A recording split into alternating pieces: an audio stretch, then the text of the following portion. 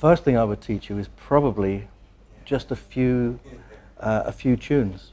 Okay. You know, like standard jazz tunes. Okay. Just to learn, first of all, just to learn the harmony. Okay. Very basic harmony, nothing complicated, just a very basic harmony. So you have the form of the tune. Okay. Then learn the melody, just the basic melody. Okay.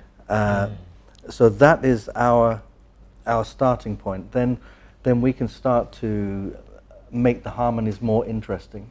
You know, we can start, instead of just playing a straight major and minor, we add major seventh, 6, 9, some of the other intervals, and then with the melody, we can start to vary the melody, put some feeling, put some of our own emotion into the melody, and then if you work from the melody and just start to vary, then you start to improvise.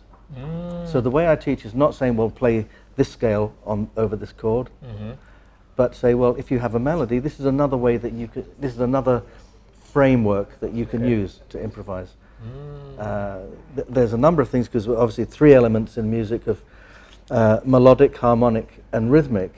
So usually improvisation is taught harmonically. Okay. It's taught from the chords and scales, which is good. That's fine. But you can also use melody, the melodic, as your framework too, and you can also use rhythmic as part of your the framework.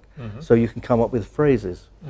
So you can take one phrase and then play that phrase just on one note, and then change it with other notes within that harmony as well.